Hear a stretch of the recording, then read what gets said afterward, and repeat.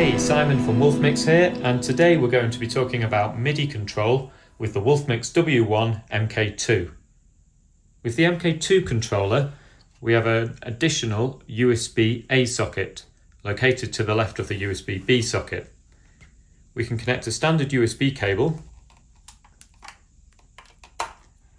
and then we can connect the other side into a USB MIDI controller. Here I've got an Akai APC Mini MK2. We can map these faders to control the group dimmers. And to do this, we go into Setup, Groups,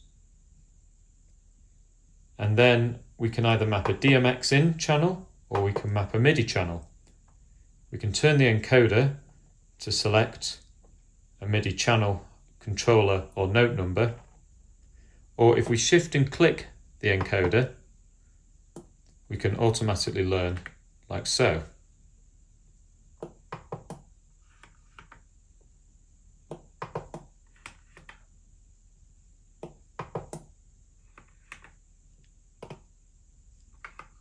And you see now we've got dimmer control with faders. We can also control the presets with these buttons here. To do that, we edit a preset. So I'm going to shift and hit to edit this one. Again, we can manually set the MIDI value, or we can shift and hit, and then we can hit the corresponding button, like so. Here we've got channel 1 and note 56. You might notice that this LED has turned white.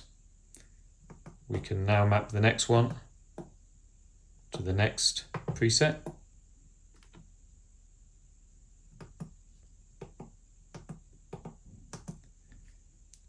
And you see the MIDI goes in both directions. So I can trigger presets like this, or I can trigger this and the LED color changes. We can also change the DMX out value as well. With this particular controller, changing the DMX out value will change the color of the button. If I edit the startup screen again, we can go to the out message, and you see by default it says in value. So whatever value is used for the MIDI input is also sent to the MIDI output. So we can override this by turning the encoder, and you see as we turn this encoder, the button color changes. This will be different depending on the MIDI controller you're using.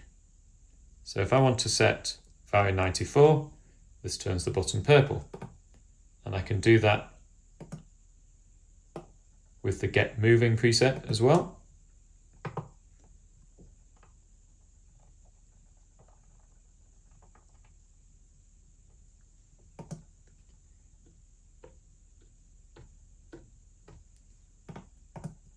And that's how easy it is to map a MIDI controller with the Wolfmix. Now, another thing you can use is a USB to MIDI adapter. I've got one over here. As long as it's generic MIDI USB, it should work via plug and play. I've got one by a company called CME. And this converts USB MIDI to these MIDI DIN sockets. This is useful if you want to connect to a synthesizer or another controller or playback device that has MIDI DIN output sockets. And it's also useful for connecting to a computer as well. This socket here is USB-A, and that means the Wolfmix is a USB host. So you can't connect this to the USB socket of a computer because you can't connect two USB hosts together. So if you wanted to use MIDI with a computer, you would have to get something like this, connect it like so, and then you would connect the other end of these cables to an audio interface, a sound card, or a MIDI controller connected to the computer. This can be used for sending and receiving MIDI messages, and it can also be used with MIDI Clock as well. So if you have DJ software and you want to synchronize the beat of the music with the DJ software, you can do that via MIDI Clock using these MIDI sockets.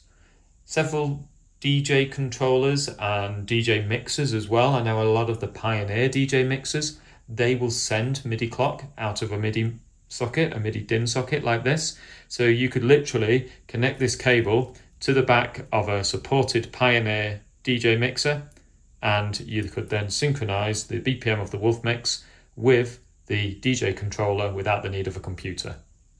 So they're the MIDI capabilities with the Wolfmix W1 MK2.